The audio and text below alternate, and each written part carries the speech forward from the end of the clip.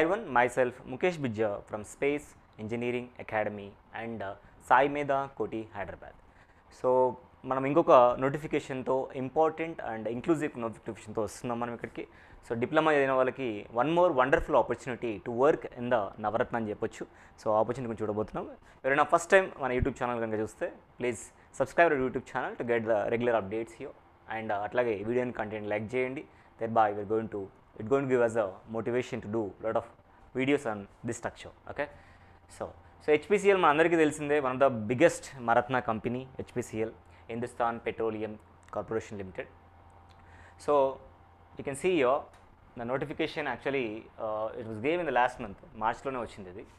So మంచి opportunity అని చెప్పొచ్చు. నేను ఇది ఇండస్ట్రీ గురించి ఇచ్చారు, you can go for this. మన టెలిగ్రామ్ ఛానల్ పింగ్ చేస్తాను.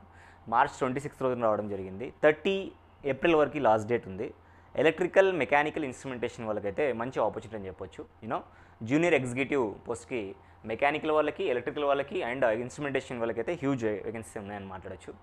సో నెంబర్ ఆఫ్ వేకెన్సీ విషయాలు కూడా చూసుకుంటే ఇక్కడ 11, 17, 6గా ఉన్నాయి. అట్లాగే కెమికల్ అండ్ ఫైర్ సేఫ్టీ కూడా ఉంది. So the basic pay in and around 30,000 start చేస్తే ద బేసిక్ పే ఏదైతే ఉంటుందో పే స్కేల్ 30,000 నుంచి 1,20,000 ఉంది. So it is a very beautiful package of 10 lakhs, around 10.65 lakh వరకు ప్యాకేజ్ ఉంటుంది. So it's very good opportunity. Sir essential qualification మాత్రం ఖచ్చితంగా diploma చేసి ఉండాలి. మెకానికల్ వాళ్ళకి పోస్ట్కి అయితే మెకానికల్, ఎలక్ట్రికల్కి అయితే ఎలక్ట్రికల్ అండ్ రెస్పెక్టివ్ డిప్లొమా ఉండాలి, అంతగానే ఏం లేదు. ఎక్స్పీరియన్స్ ఏమైనా అవసరమా సార్? No experience required. ఎటువంటి ఎక్స్పీరియన్స్ అవసరం లేదు, ఫ్రెషర్స్ అందరూ అప్లై చేసుకోవచ్చు. So this a good opportunity. ఎవరైతే డిప్లొమా అయిపోయిందో please apply this notification. And some of the students also has a free application, that is no application fee for them. So వాళ్ళు ఎవరైనా ఉంటే అది కూడా మనం చూద్దాం, ఇక్కడ మాట్లాడదాం. సో మెకానికల్ ఎవరెవరు మెకానికల్ స్ట్రీమ్కి ఎవరెవరు ఎలిజిబుల్ అంటే మెకానికల్ వాళ్ళు మాత్రమే, ఎలక్ట్రికల్కి ఎలక్ట్రికల్ వాళ్ళు మాత్రమే. కానీ ఇన్స్ట్రుమెంటేషన్ మాత్రం ఇన్స్ట్రుమెంటేషన్ కంట్రోల్, ఇన్స్ట్రుమెంటేషన్ ఎలక్ట్రానిక్స్ వీళ్ళందరూ కూడా ఎలిజిబుల్గా ఉన్నారు. కెమికల్కి ఓన్లీ కెమికల్ అని ఇవ్వడం జరిగింది. 60% మార్క్స్ ఉండాలి మీ ఓవరాల్ అగ్రిగేట్లో. ఎవ్రీవన్ అందరికీ 60% ఉంటుంది. SC, ST, PW వాళ్ళకైతే ఇంకొద్ది రిలాక్సేషన్ ఉంది, 50% ఉండొచ్చు. సో ఏ విధంగా సెలెక్ట్ చేస్తారు సార్ అంటే వీళ్ళకి ఎగ్జామ్ పెట్టబోతారు, CBT ఎగ్జామ్. CBTలో మనకు టెక్నికల్, నాన్ టెక్నికల్ 2 సిలబస్లు ఉంటాయి. ఓకే, ఆ ఎగ్జామ్ తర్వాత గ్రూప్ డిస్కషన్ పెడతారు, పర్సనల్ ఇంటర్వ్యూ చేస్తారు, దాన్ని బట్టి select చేసుకోబోతారు. So general syllabus వచ్చడానికి general aptitude, technical aptitude అని చెప్పొచ్చు మనము. ఇంజనీరింగ్ సబ్జెక్ట్స్ కాకుండా ఉండేది నీకు ఏంటంటే జనరల్లో ఉండేది English language, క్యాంప్టివ్ aptitude and intellectual అంటే reasoning and aptitude and English అనుకోవచ్చు అని సింపుల్ వర్డ్స్. టెక్నికల్గా మీ సబ్జెక్ట్ ఏదైతే ఉందో మెకానికల్ వాళ్ళకి మెకానికల్, ఎలక్ట్రికల్ వాళ్ళకి ఎలక్ట్రికల్ వాళ్ళకి మాట్లాడుకుంటే వాళ్ళకి టెక్నికల్ నాలెడ్జ్ మీద కూడా మనకి డెఫినెట్గా క్వశ్చన్స్ ఉంటాయి పేపర్లో అని చెప్తున్నారు వీళ్ళు. అది చూసుకోవచ్చు మనం ఇక్కడ. ఓకే, సో మినిమం క్వాలిఫైయింగ్ అయితే కావాలి ఖచ్చితంగా. ఎందుకంటే నెక్స్ట్ స్టేజ్కి వెళ్ళాలి అనుకుంటే, పర్సనల్ ఇంటర్వ్యూకి వెళ్ళాలనుకుంటే మాత్రం నెక్స్ట్ స్టేజ్కి మనం క్వాలిఫై కావాల్సి ఉంటుంది. అది ఈ CBT ఎగ్జామ్లో ఉంటుందన్న విషయాన్ని వీళ్ళైతే చెప్తారు. ఓకే, సో బేసిక్ పే ఎంత ఉందో చెప్పాను already, pay scale. And CTC one of the wonderful CTCయో 10.58 CTC అయితే ఉంది. Almost 10.5 lakh CTC with diploma is not a joke. It's very very good opportunity. Engineering చేసిన వాళ్ళే 20,000-30,000 పనిచేస్తున్నారు ఈ రోజుల్లో. 10.5 lakh with diploma eligibility is a very good opportunity. Miss అవ్వద్దండి, apply చేసుకోండి. Placement ఎక్కడైనా ఇవ్వచ్చు throughout India, because it is a central company. Okay, it is a PSU, so you can get a job in any location of the India. Okay, prohibition అయితే ఉంది, 1 year prohibition ఉంటుంది date of joining నుంచి. Prohibition పీరియడ్లో సక్సెస్ఫుల్గా complete చేసుకున్న వాళ్ళకి రెగ్యులరేషన్ అవుతుంది. Okay, అయితే ఈ మనకి ఏదైతే ప్రొబిషన్ పీరియడ్లో ఉంటారో మీరు ఇక్కడ చూడండి, an amount of 5,000 per month will be deducted in retention amount from the total ఎమల్మెంట్ for the first 6 months during the prohibition period officers in the pay scale of. అంటే వీళ్ళకి 5 months ఫస్ట్ 6 months కట్ చేస్తారు. ఒకవేళ మీరు అక్కడే stay అయి ఉంటే, ఎటువంటి ఇబ్బందులు లేకుండా మీరు స్టే అయ్యి పర్ఫెక్ట్గా నెక్స్ట్ స్టేజ్కి క్వాలిఫై అయితే ఆ అమౌంట్ రిటర్న్ చేస్తారు, లేకపోతే డిడక్ట్ అవుతుంది. పే స్కేల్ మళ్ళీ ఒకసారి చూడొచ్చు. ఇక్కడ మీరు వేకెన్సీస్ కమ్యూనిటీస్ బట్టి కూడా వేకెన్సీ ఇచ్చారు, మీరు చూసుకోవచ్చు. ఇక్కడ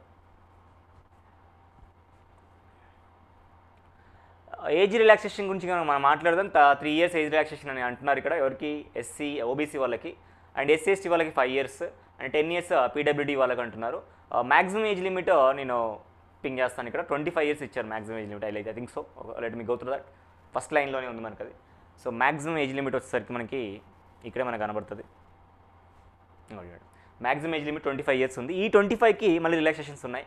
SC, STకి అయితే 5 years, OBC వాళ్ళకైతే 3 years, person with bench mark disability అందులో మళ్ళీ కేటగిరీ బట్టి PW ఉన్న వరకు 10, 13, 15 years వరకు రిలాక్సేషన్స్ అయితే ఉన్నాయి.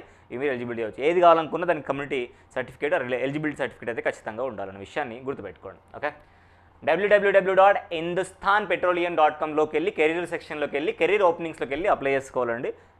మీరు ఎట్వర్డ్స్లో ఈ అఫీషియల్ వెబ్సైట్ని గుర్తుపెట్టుకోండి. 26 మార్చ్కి ఆల్రెడీ ఓపెన్ అయింది. 30 ఏప్రిల్ వరకు అయితే వాళ్ళు యాక్సెప్ట్ చేస్తారంటే ఆలోపు మీరు అప్లై చేసుకోవచ్చు. చలో let us see the fee. ఎట్లుందో చూద్దాం ఫీ ఎలా ఉందో. Good news for some of the students, those who are belongs to SC, ST, PW candidates are exempted from the payment of the application fee. వాళ్ళకి ఎటువంటి fee లేదు. వాళ్ళు కాకుండా మిగతా వాళ్ళందరూ కూడా అప్లికేషన్ ఫీ 1000 రూపీస్, GST 18% ఇలాంటి ఛార్జెస్ కలుపుకొని కట్టుకోవాల్సి ఉంటుంది. ఓకే, ఆన్లైన్లో పే చేసుకోవచ్చు, దాంట్లో పెద్ద ఇబ్బందులు ఏం లేవు. ఇంకా జనరల్ ఇన్స్ట్రక్షన్స్ అన్నీ ఉన్నాయి, మీరు కావాలంటే ఇవన్నీ చూసుకోండి. మన టెలిగ్రామ్ ఛానల్ స్పేస్ ఇంజనీరింగ్ అకాడమీలో నేను పింగ్ చేస్తాను, సాయి మీద దాంట్లో కూడా పింగ్ చేస్తాను. సో దాన్ని బట్టి మీరు చూసుకోవచ్చు. ఓకే, సో ఇంపార్టెంట్ ఏంటి remembering rate is very important here. Okay, 10.56 lakh package is very good opportunity in my sense at least. Okay, 30 April వరకు అయితే ఆపర్చునిటీ ఉంది. ఈ మంత్ 30 వరకు ఆపర్చునిటీ ఉంది, మిస్ చేసుకోవద్దు. డిప్లొమా చేసిన వాళ్ళు ఎవరైనా, మీరు కానివ్వండి, మీకు తెలిసిన వాళ్ళు కానివ్వండి, మెకానికల్, ఎలక్ట్రికల్ అండ్ ఇన్స్ట్రుమెంటేషన్ వరకు అయితే very good opportunity. Okay, so ఈ విధమైన వీడియోలు మీకు కావాలనుకుంటే please like this videos. And అట్లాగే మీకు తెలిసిన వాళ్ళు ఈ ప్రిపరేషన్ చేస్తున్న వాళ్ళకి ఫార్వర్డ్ చేయండి, వాళ్ళకి యూజ్ అవుతుంది. Okay, thank you so much for watching this video. I'm going to meet in the next video. Until then, bye, take care.